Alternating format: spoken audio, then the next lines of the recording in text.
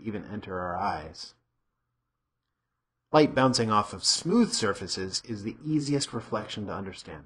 A mirror is the most basic of reflections. All of the light is reflected, and all of the light rays stay pretty consistent, but are just reflected in another direction. This is known as a specular reflection. You'll hear me use the term specular reflection a lot on this DVD. Light is reflected at different angles depending on the angle of the surface to the light.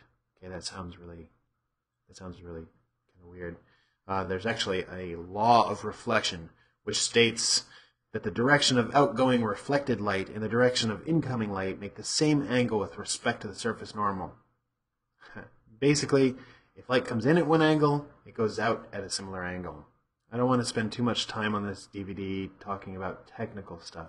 I just basically want to get you to think about how light works and to flesh out some of the common terms we'll use on the rest of this presentation. Now, light rays are conceptually very small, so you have to think of reflections off of a surface at a very microscopic level. A rough surface is actually reflecting light just like a smooth surface on a microscopic level. There are just many more angles at which the light is being reflected. Does that make sense? Diffuse light is when the light rays are traveling in many different directions, giving the effect of a very soft light. Diffuse light looks kind of like this. Specular light more like this. Diffuse, specular.